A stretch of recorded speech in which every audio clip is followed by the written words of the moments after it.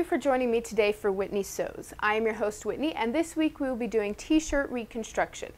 Now, t-shirt reconstruction is a popular trend where you use unwanted or ill-fitting t-shirts to create something new. Today I will be showing you how to do a simple t-shirt resize and also how to make a circle skirt out of 2 oversized shirts. The materials needed for today's projects are thread, scissors, tape measure, marking tools for both fabric and paper, newspaper, an iron, a sewing machine, a fitted t-shirt, and a few too big t-shirts.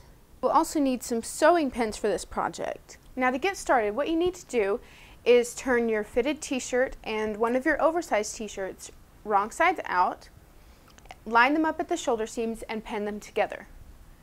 Fold the sleeves back so that they won't be in the way, and trace around your fitted t-shirt. I'm choosing to trace directly outside of the t-shirt, and then I'm going to add my seam allowance in while I'm cutting. And cut out your shirt.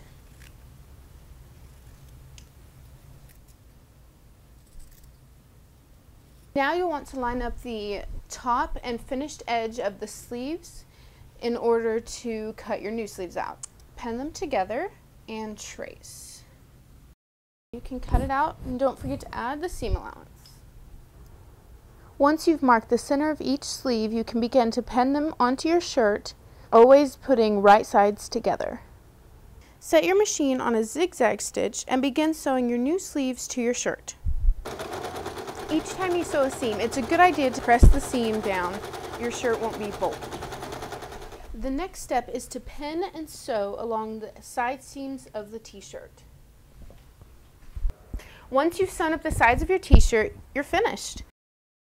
For part 2 of today's lesson on t-shirt reconstruction, we will be making a circle skirt, and for that you need to make a pattern. And so you get out those old newspapers.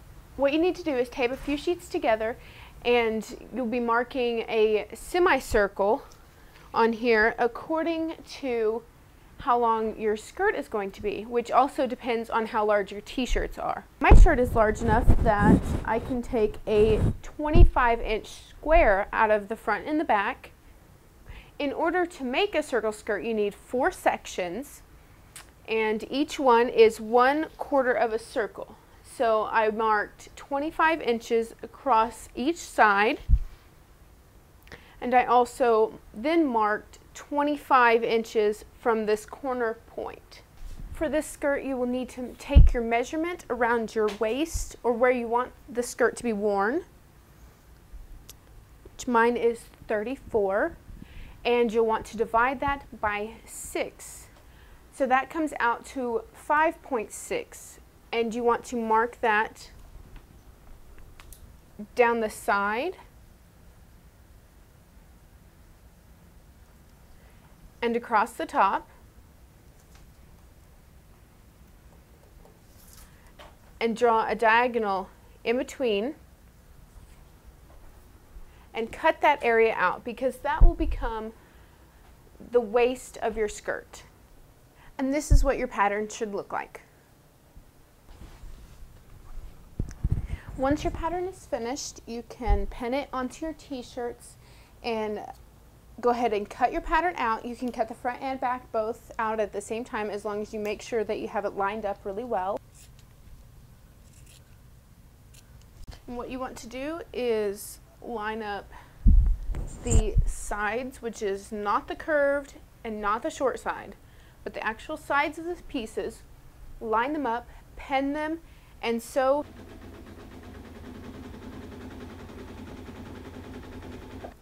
Once your pieces look like this, you are almost done. All you have to do is make the waistband. Now, my waistband I'm going to make out of these sleeves from the black shirt.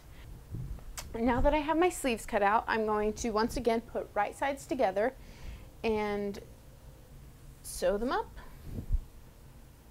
We're going to take our skirt bottom and our waistband, and as always, right sides together. And it's best to start off by matching up the side seams. Okay, and I'm going to go over to the sewing machine and just stitch this on.